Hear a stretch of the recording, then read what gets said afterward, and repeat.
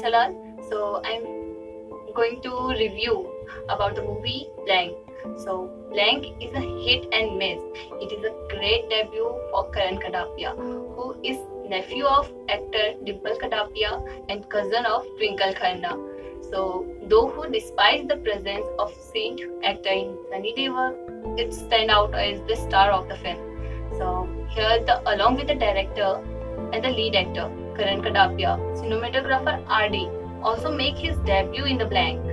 So इस movie में हमें दिखाया जाता है कि बच्चों को कैसे मैनिपुलेट किया जाता है और उनको आतंकवादी बनाने के लिए फोर्स किया जाता है.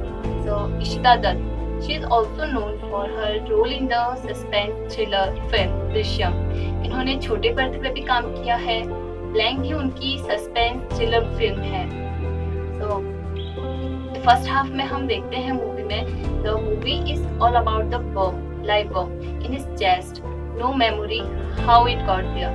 So it is now up to the team of highly trained officers to foil the attack and hunt down the secret terrorist organization behind it. So इसमें जैसे सनी देओल हैं.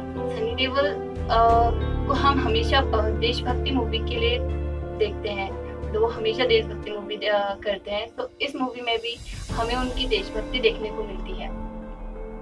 सेकेंड हाफ में जैसे ही फर्स्ट हाफ में दिखाया जाता है कि जो कहानी है वो एक लाइव बॉम्ब को लेकर है, तो सेकेंड हाफ में उसे और सस्पेंस और स्क्रिप्ट पर काफ़ी ध्यान दिया गया है राइटर्स ने.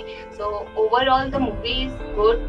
मैं इसको अच्छा रेटिंग तो उतना तो नहीं कहूँगी, बट हाँ जरूर इसे 3.5 रेटिंग में देना चाहूँगी.